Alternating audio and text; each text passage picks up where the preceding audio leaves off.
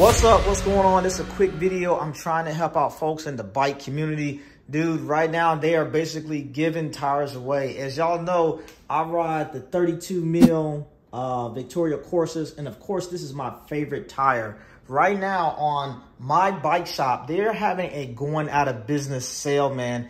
And they got these 32 mil Vittoria Corsas on sale for $43 a piece. I just bought me a new set. But more importantly, you're like, what kind of stuff do they have for sale? Dude, they got everything for sale, man.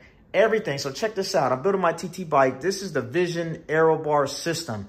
This thing is $1,000, bro.